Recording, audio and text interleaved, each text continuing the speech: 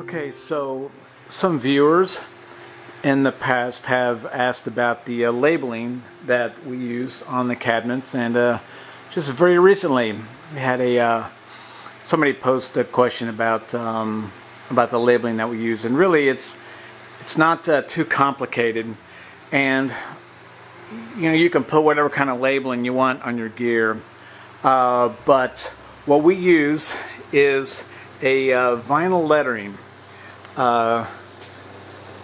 Right here, every place down here that you see here, this is all vinyl lettering.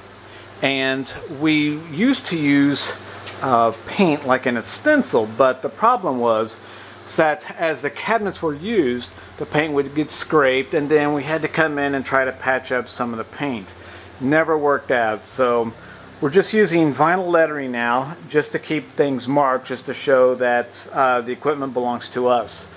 And the good thing about the vinyl lettering is that, now you can tell this F is sort of getting destroyed here, is that as we come across lettering like this, all we got to do is just remove it and stick another one on there. And to go along with another example here now, we've got something, probably a case, went right across here and just tore this lettering up. So it's no big deal. We don't need to repaint everything. We'll just scrape this lettering off of there, and we'll just put something back.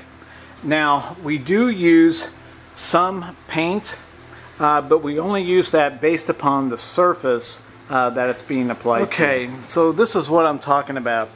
Any surface that is really smooth, which is most all the cases, even including these kinds of cases up here.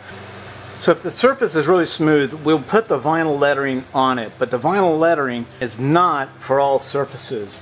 So for example here, if you can probably tell here, but the surface of this speaker here, this is a Yamaha, it's one of the DSR cabinets. This is a fairly rough surface. Anything that's rough, we will use an acrylic paint on it. And this actually works out a lot better on a rough surface than it does on a smooth surface. Now, all we have are just some small stencils. We'll just put it on here, and instead of actually using paint, like in a paintbrush or even like a spray paint, what we use is it's an acrylic paint. It's white and it comes in a pen, and all we've got to do is shake up the pen like you would a paint can. We'll put the stencils down, tape them down, and then all we've got to do is take that pen and draw in the opening of the stencil area. It's really convenient. You notice there's no overspray on anything over here, which is very common with using stencils with spray paint.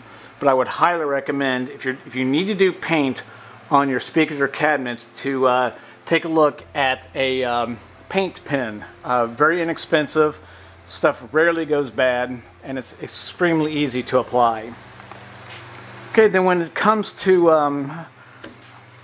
actually labeling the gear, we try to keep everything well labeled. Mics, we know it's mics in here. We've got a rolling cabinet where we have two of our HDL 10As, the RCF speakers. Over here is a PreSonus board, and right here is another PreSonus board. This is the larger one that's been in some past videos. But we do like to keep everything labeled well enough so that the others that are working with us, including volunteers, they can look at the equipment and know exactly what they're looking at. Okay, and another thing here with labeling stuff on top, which may seem a little odd because we do place cases on top of these, is when we are setting them for a show, we can look down on the ground and we can see what's in the cabinets just from what's labeled on top. So, but on these, the RCF and let's see, the XLR and power cables all have labeling on the lid. So that makes it great for when you walk along the stage, you look down and see what's in that case. Okay, the one thing that you may not see here actually is our logo. And this is because of, over the years of doing this work, a lot of producers and organizers don't like a lot of, if you will, they call it advertising. The sound company's advertising on their dime. meaning they don't want us to be advertising for our services all the time when we're paid to be there to provide services for them. So all the cases and the markings and everything are kept to a very minimum. Just our company SL on it and just what it is, what's inside of it. Even something as simple as this is easy here, front of house power. That's all that needs to be on there. Some companies will splash their logos all on the side of it, which is fine, you know, for them. I guess it's okay if their events if they don't care about it.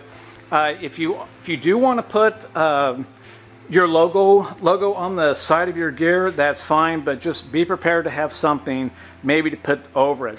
Okay, this is just a little bonus thing here. After every show, when the gear comes back, we check everything in.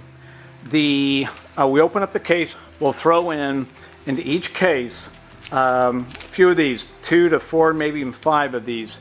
And these are some desiccant packages, and they absorb moisture. And all of these cases that you see here, that you've been seeing in this video, there's the mics, the communications, even the monitor rack, the big cable rack at the bottom.